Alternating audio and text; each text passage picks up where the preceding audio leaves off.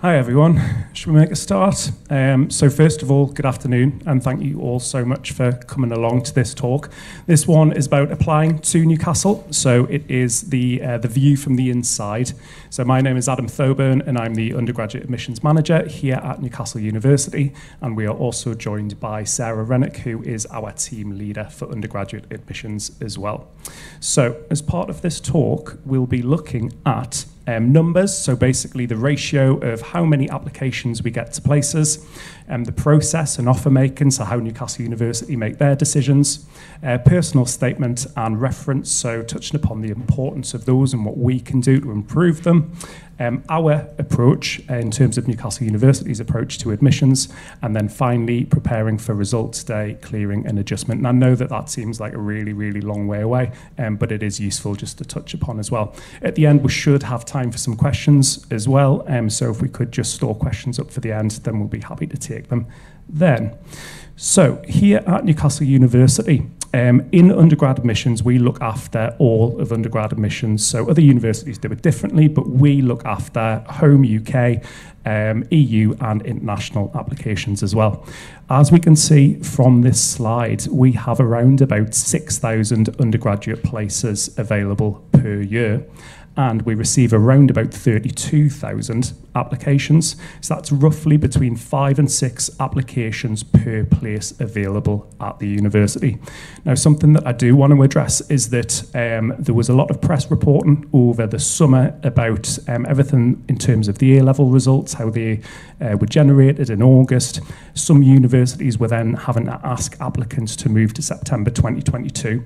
What I can assure you is that is not the case here at Newcastle. So we were really, really, really careful in terms of our offer making to make sure that that exact scenario did not happen, so that we were filling up September 2022 with people who'd previously applied. So I just want to make sure that everyone's aware that you are not in any way, shape or form at a disadvantage because you're coming through now.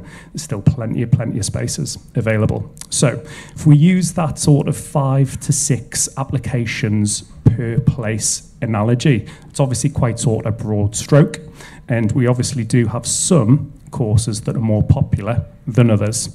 So here we can see that we've listed business courses, dentistry, fine art, medicine, and psychology as well.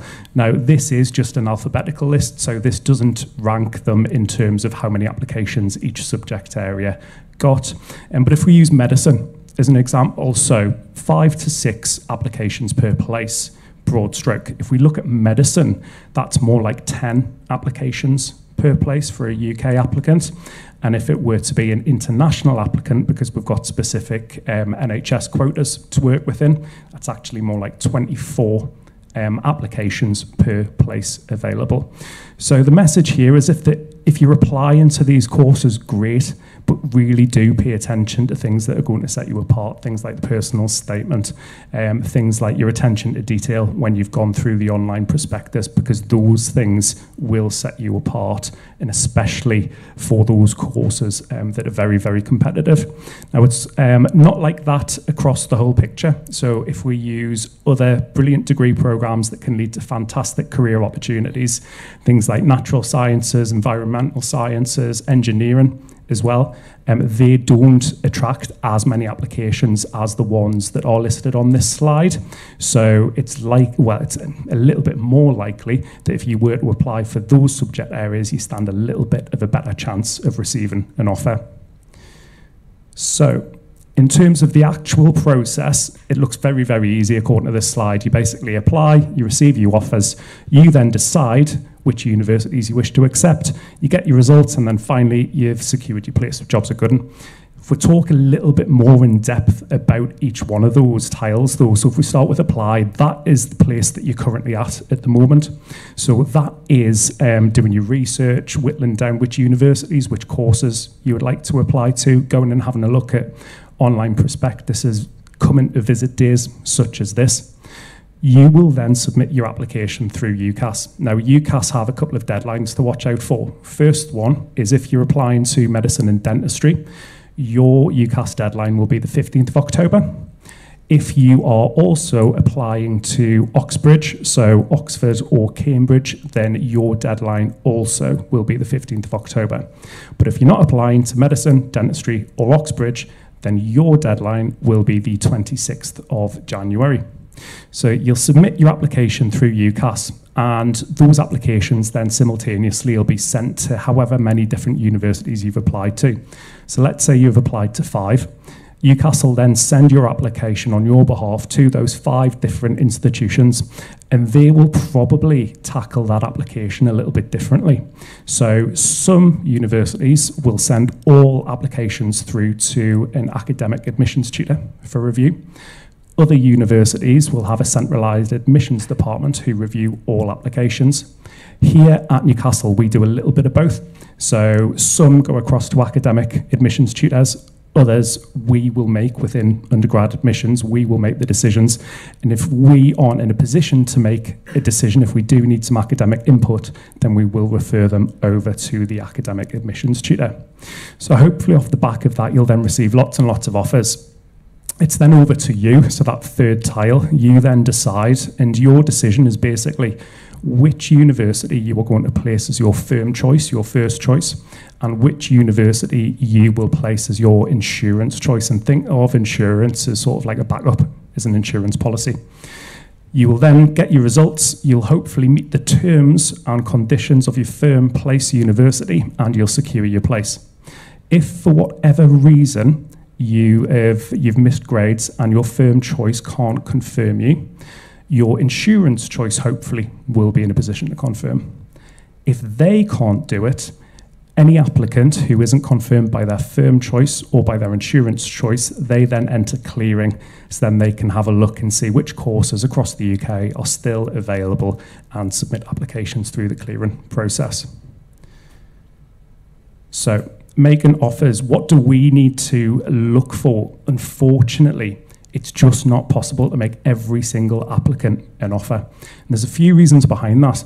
The first one is noted there, so it's quotas. So again, think about medicine, think about dentistry. It is due to NHS funded programs.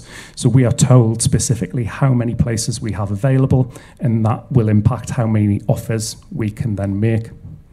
Also student experience. So in terms of capacity and staff-student ratios, you don't want to be attending a course that is oversubscribed. So lecture theatre, similar to this one, over capacity. You don't want to be trying to access a lab. So if you're studying computer sciences and you can't get into a computing lab, or music and you can't enter a rehearsal space because there's just too many people on your course, that will all lead to a negative student experience.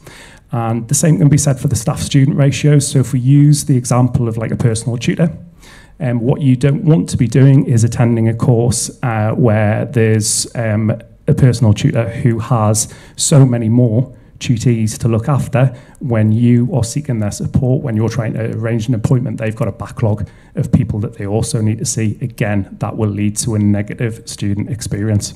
And then finally, quality. So we're trying to make sure that it's the right course and that you'll be successful. So if you use the example of history, and for history, you need an A-level in history, or your access to HE needs to be linked to history, etc. If you don't have that, then it's likely that we won't be able to make you an offer because you need those building blocks in order to progress onto the degree. Now, I've made it sound there like we don't make many offers, but in all honesty, it's the opposite. So we try and make as many people happy here at Newcastle University as we can. So what do we look for? How do we decide? So initially we look for the right students for the right courses. We look at your actual grades if you've already got your exams, or we look at your predicted grades if you're due to sort of take them in the run up to August when they are released.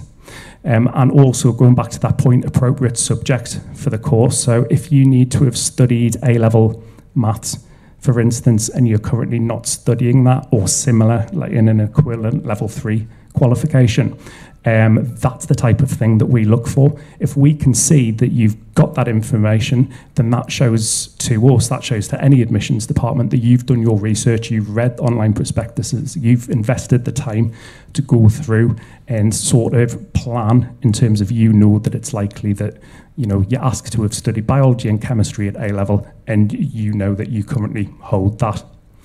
Other things that are important, personal statement as well as the reference as well.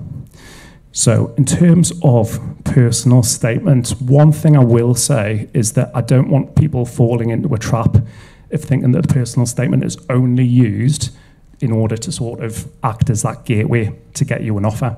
Because that's true to an extent, but the personal statement is used right the way throughout the admissions process. So let's say that you are attending a course, you're applying for a course that also has an interview. So let's say that it's medicine, or let's say that it's music. It's very likely that your personal statement will play a part in that. So people would have read your personal statement. So don't just write the personal statement, submit it to UCAS and forget about it. Keep on going back to your personal statement, review it, make sure that it's fresh, make sure that you know what you've written down, because if there is an interview scenario, some things that you've mentioned in there may come up, so be prepared to answer those. Another point about the personal statement is that if, for instance, we've made an AAB offer and it comes to results day and you got ABB, if you are a near miss applicant, and if there is still capacity available remaining on the course, we'll then go back to personal statements. So if, for instance, let's say that there's small capacity on the course and there's 20 people who all have ABB, it'll come down to things like personal statements, it'll come down to references. So don't fall into the trap of just believing that personal statement is this sort of only used at the front end of the process, because it's used right the way throughout, and it's things like that that can really set you aside from other applicants. So what do we look for? Enthusiasm for the subject, and I'm sure that lots and lots of people will tell you that, but it's true, and it does make a difference, and it does jump off a piece of paper. So if you tell us why you're enthusiastic, how long you've been enthusiastic for, which particular aspect of a subject makes you enthusiastic about it, which component, then that will all come across. Work experience, hobbies, or volunteering work, it says on the slide there, particularly if related to the course, which if it's related, great. Things like dentistry, they may take that type of thing into account. It may count towards the application process. Even if your work experience, your volunteering work, or hobby is not related to the course, list it though, because what that enables admissions departments to do is to sort of get a clearer idea of who's at the other end of the application. So even if it is sort of work experience and it's not related, put it down, because that can illustrate that there's time management, that there's communication skills being used, you know, that you're going out, you're volunteering, so it can help to set people apart. Skills and personal qualities, message here is don't be shy.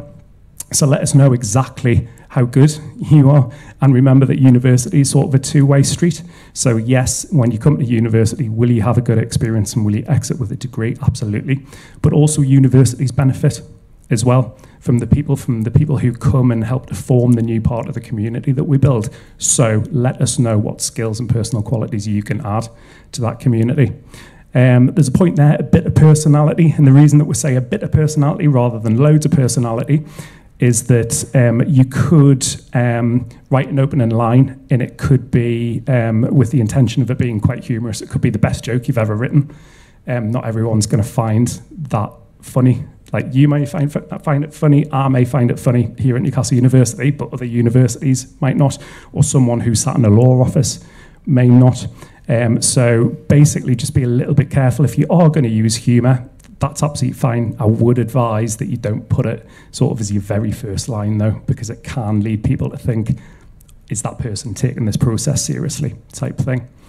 And also deferred entry as well. So you've got the option on UCAS to apply for September 2022 or September 2023. If you're applying for 23 entry, just let us know why. So is it because you do want to obtain more work experience? Is it because you are looking for employment to build up funds ahead of joining university? Pre-pandemic, a popular one would have been sort of gap year, but we are seeing that not so much being the case at this moment in time. But if you are applying for 23 entry, then just let us know why. Final point that I will say about personal statements, well, really it's two. When teachers, friends, family are saying personal statements are quite important, they really mean it, and it's absolutely true.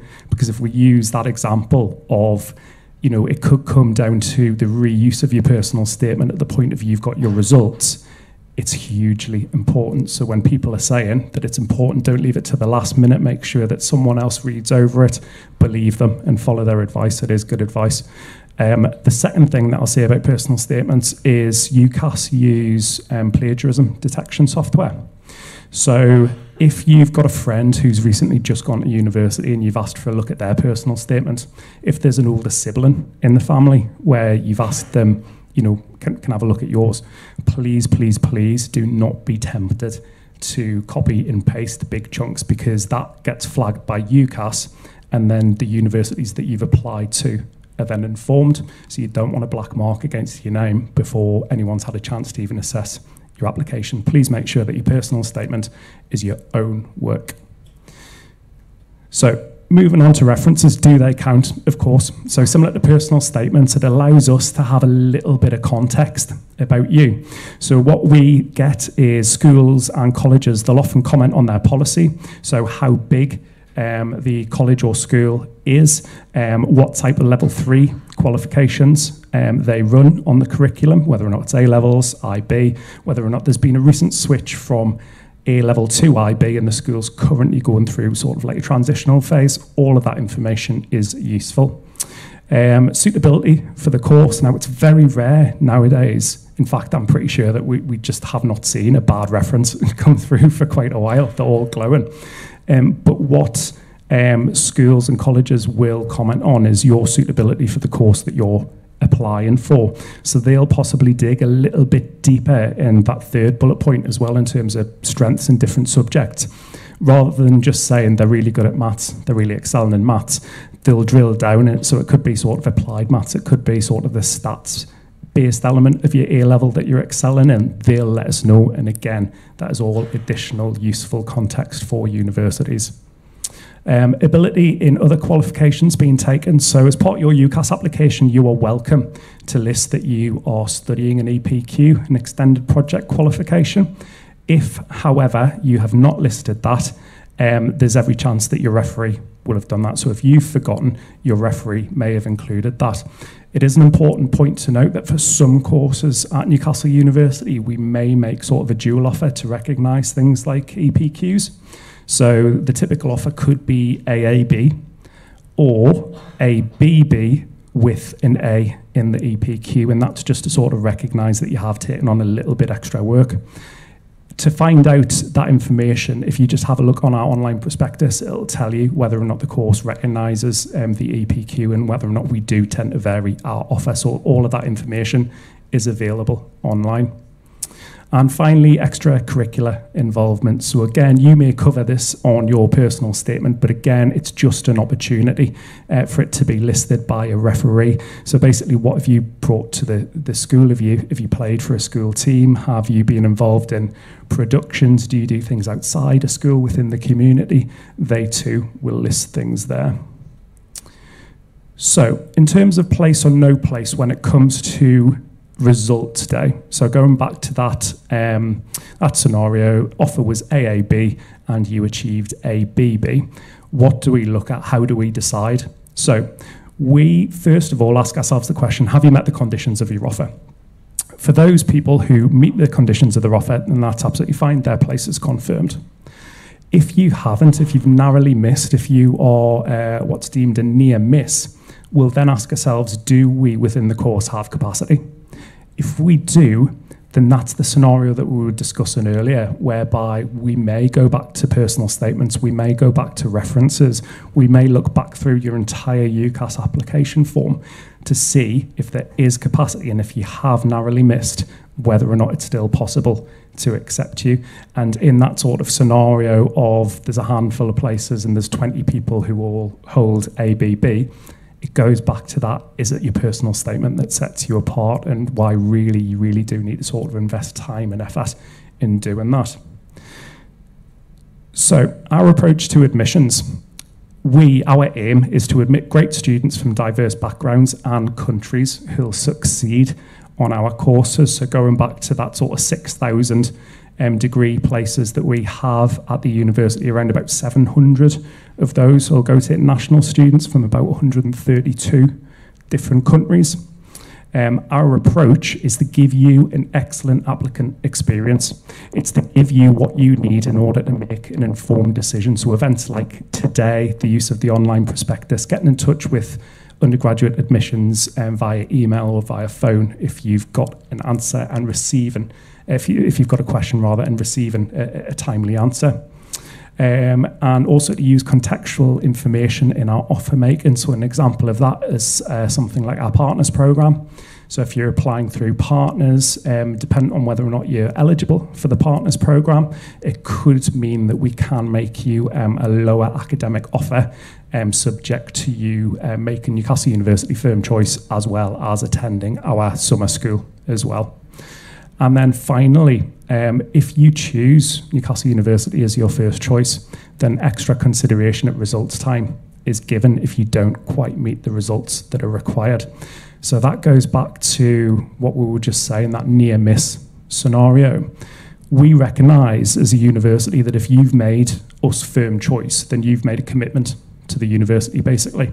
And this is us trying to sort of honour that commitment and give something back. So we don't use, and I know it's a buzzword after a couple of years ago, but we don't use like algorithms when it comes to results. When it's results day, we have every single applicant's individual results, and it's the job of our team to go through all of them and look at them as individuals. So there's no such thing as a bad pile or a good pile. There's no such thing as just having a look in sort of, there's a line in the sand, there's a cut-off point. We go through everyone's application and look at it as a person, basically, rather than just a software program going over it.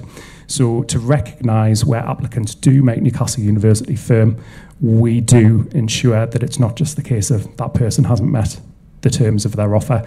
We'll try and fight your corner. We'll go to the academic selectors if there's capacity.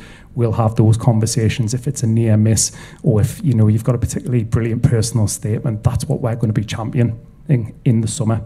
So that's what that point means. So as we said, it's a very, very long way away, but in terms of preparing for results day, clearing and adjustment, the first piece of advice that we can give is to do your preparation up front.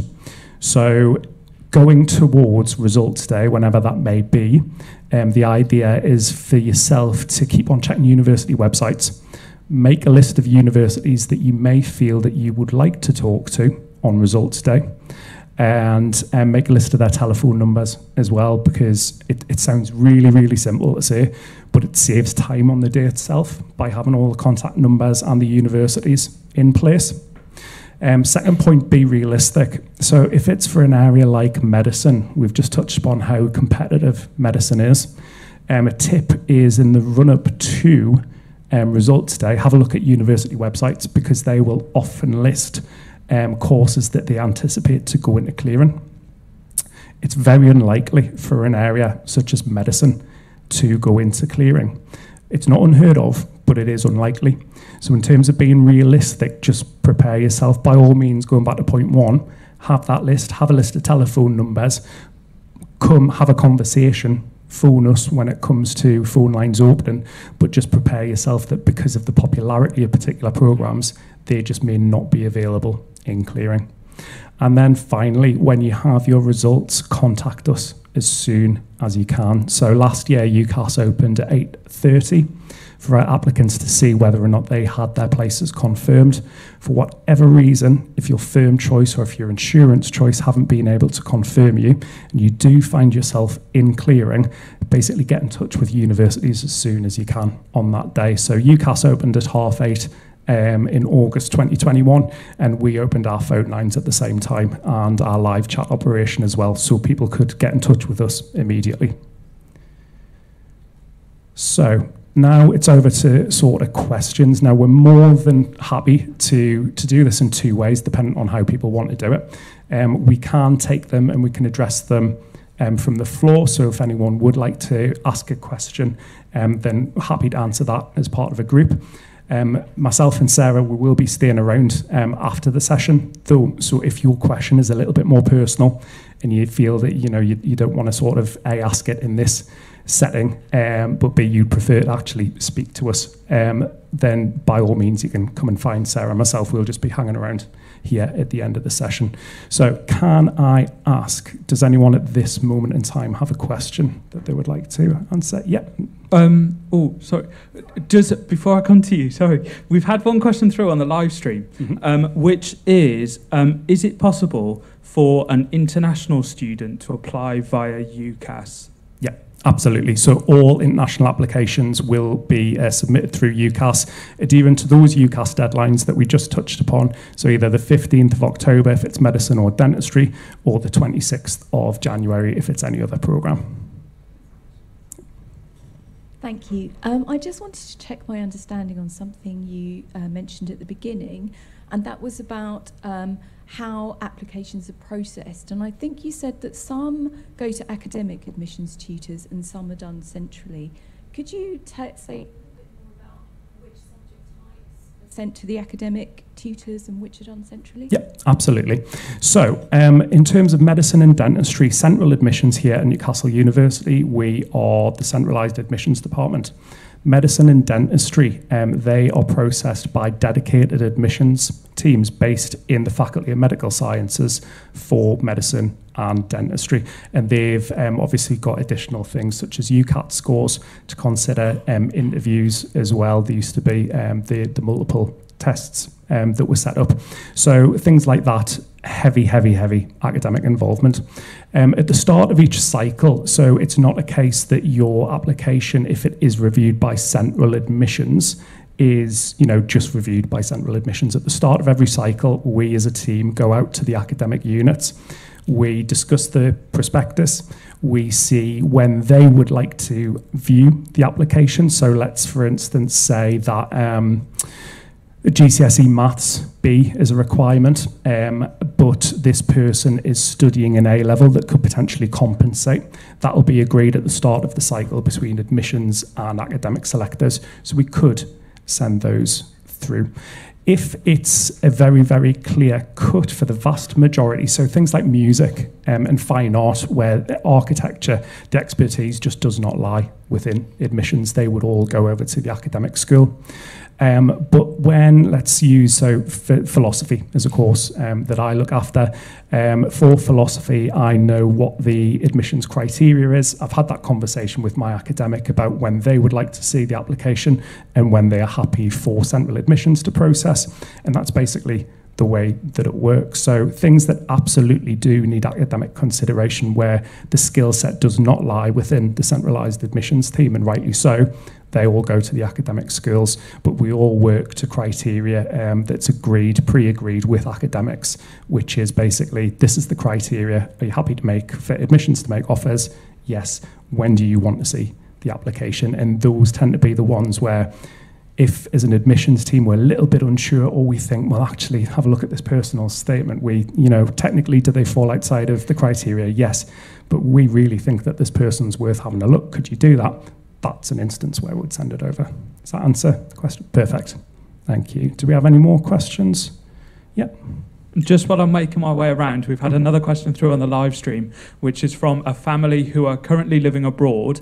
They're going to be relocating to the UK when their child is going to be applying to university for 2022 entry. They want to know if the applicant would be considered a home student or an international student. Yeah, that's a really good question, and one that's quite, it's not easy to answer, because it all depends on how long away from the UK someone has been, whether or not they've maintained links with the UK.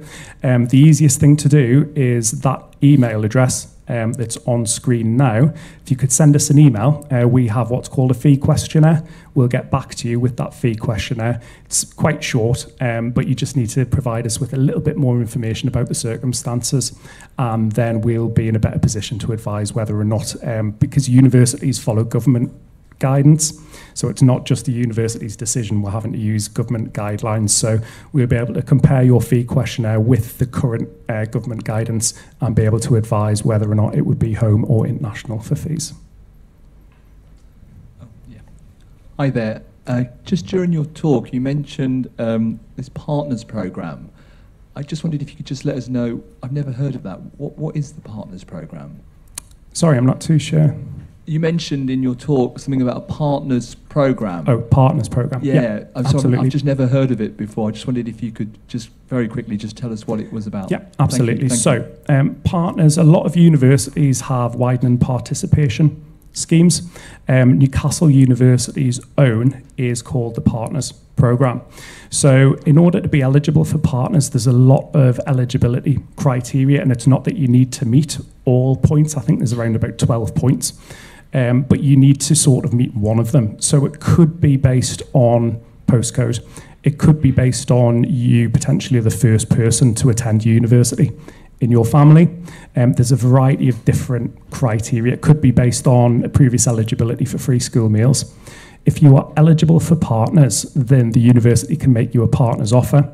So if the standard offer was AAB, we could potentially make you a dropped offer, which would likely be BBC. But the caveat to that is that you, A, need to make Newcastle University your firm choice, and B, you need to attend our summer school. So the summer school is basically an academic programme that sort of helps to give you a bit of a fast track to the start of university. If you successfully complete that summer school, and then you meet the terms of the offer, so in that instance, the BBC, then you'd be admitted onto the programme. But there's lots more information based online. So if you just go onto the Newcastle University website, search for Partners, come up with the full eligibility criteria, including a postcode checker as well to see whether or not, but just based on postcode alone, you'd be eligible for the programme. Does that answer the question? Perfect. One that's just come through on the live stream as well. So we've got somebody ask, to what extent should subject kind of grades and offer grades differ between the 5 university choices? Oh, okay. So that's quite a good question. So in terms of subjects, ideally you want to study a subject at university. Now within your personal statement, you can only tailor that personal statement for like maybe an area. If you use medicine and biomed as an example, if you are applying for medicine but you're reserving one of your choices for biomed, because a lot of biomed programs have sort of a transfer option after year 1, you may want to write your personal statement just for medicine, and then you may want to, if Newcastle University were to be your biomed choice, you may want to send a separate personal statement to the admissions office using that email address, so then we can attach that to the application. But there's no broad stroke guidance in terms of, you should start, one of your choices should be, in a university that's asking for 3 A's, and your 5th university should be a university that's that you're likely to get an offer of sort of 3 C's and above. There's no sort of general guidance that we would give such as that. I think it really comes down to you researching the universities, you sort of coming along to things like open days and being on campus, and then you making the decision about how you actually, which universities and which courses you'd actually wish to apply to, rather than focusing too much on any sort of hedge bets, so to speak, by sort of having some top tariff universities and then some low tariff universities. Great, thank you. Do you expect cases in 2022 to be much higher than it was before the pandemic because of factors like last year not everybody being able to get onto a course because there were so many that got the higher grades, and because people not taking gap years and those sorts of reasons? That's a really, really good question. Because of the pandemic, no. But the reason why I would answer yes to the question is because of the birth rate. So the birth rate in 2000 was really low. So entry to university in 2018 wasn't as competitive as it is now, this year. But post-2000, we saw the birth rate going up and up.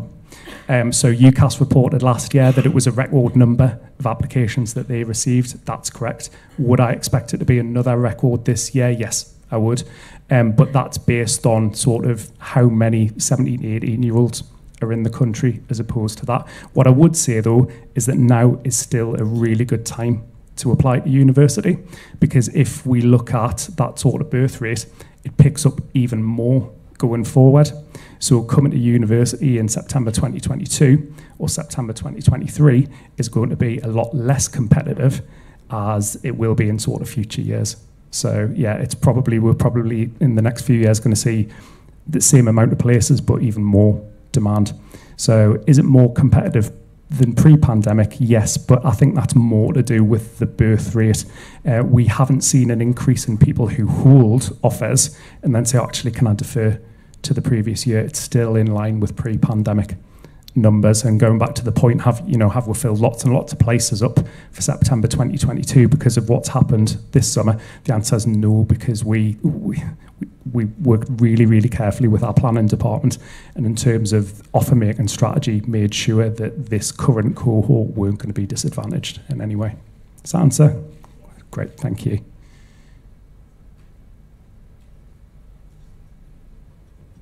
So sorry, just one other question.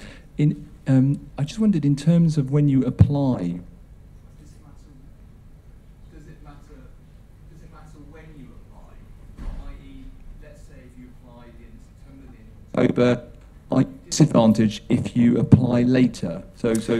Or do they wait for all the applications to come in, and then they decide whether to make interviews or offers? Yeah.